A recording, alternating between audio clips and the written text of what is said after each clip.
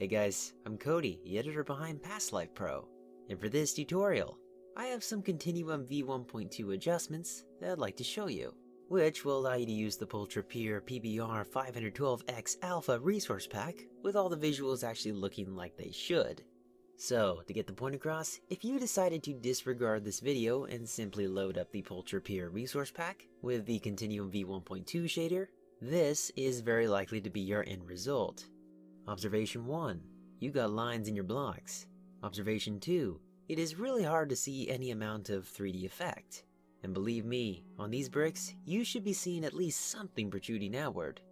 So, in this tutorial, we'll be taking care of both these issues. My friends, let's get started.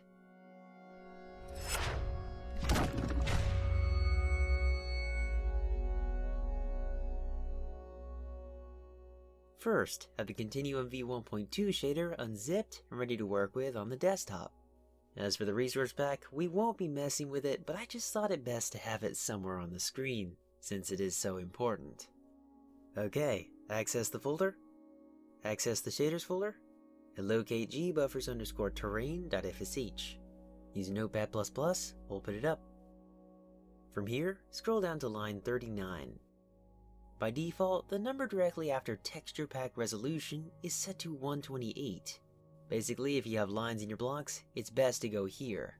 If the number is not the same as what your resource pack describes, then it's best to change it to what it reads. Example, Pulchura PurePBR is a 512x resource pack.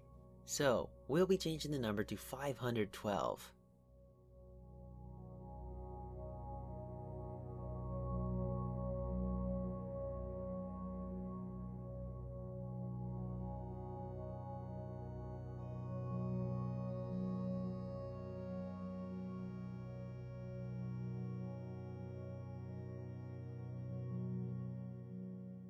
Alright, last adjustment.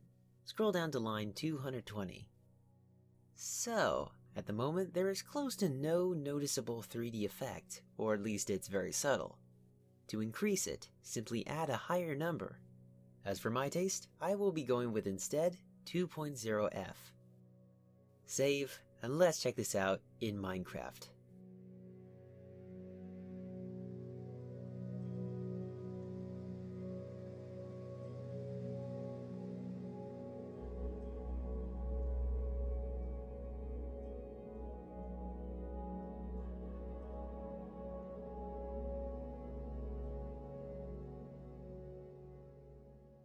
Alright, if you have any questions on any of this stuff, or perhaps you may be having some other type of issue, whatever it is, leave your comment in the comment section down below, and I'll see what I can do to help.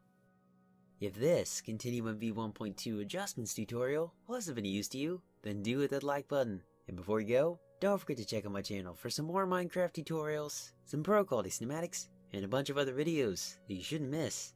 Anyways, I'm Cody, and this is Past Life Pro, where creativity is always a part of my life, as it will be for yours. Alright, see you guys.